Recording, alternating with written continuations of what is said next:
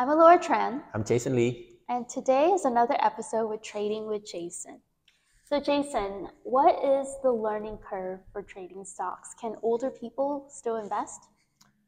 Honestly, I don't think there's a age limit. There's no limitation. There's no, restriction at all. I would say this.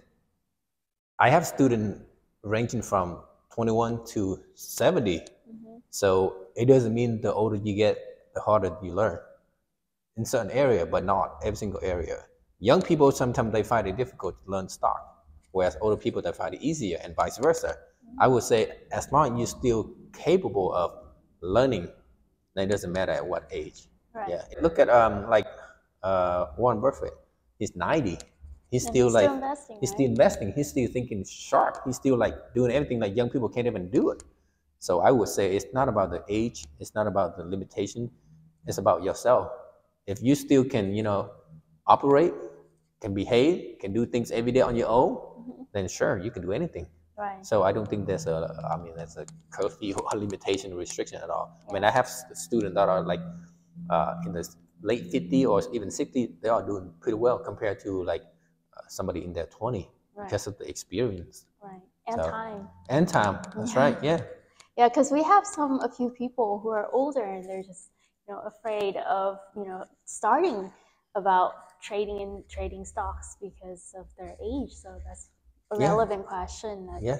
that arises. And don't forget, in the comments below, if you have anything that you want to learn or want us to record, have questions for us, we'd love to answer those type of questions in these type of episodes. It's catered for you guys. Absolutely. Yes. So what are we looking at this week? The market did so well today. I thought usually on a Friday, before the weekend, people will sell all of their stock because they don't want to keep it overnight.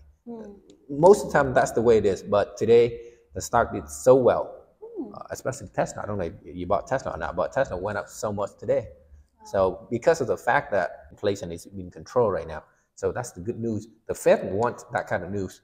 So that's one of the biggest reasons that the stock market went, up so high today. So aside from trading, what's happening this week? Anything fun? What remember I told you?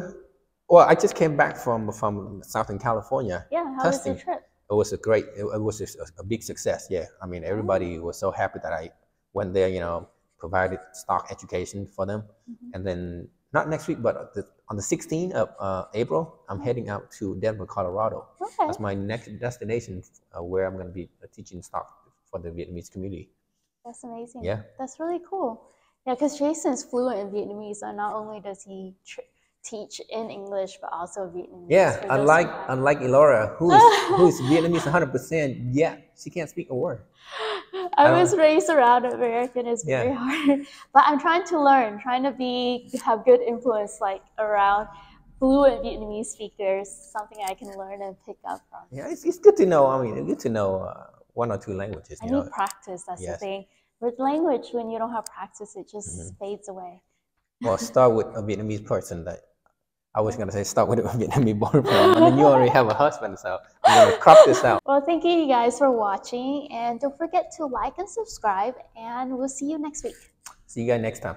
Bye-bye.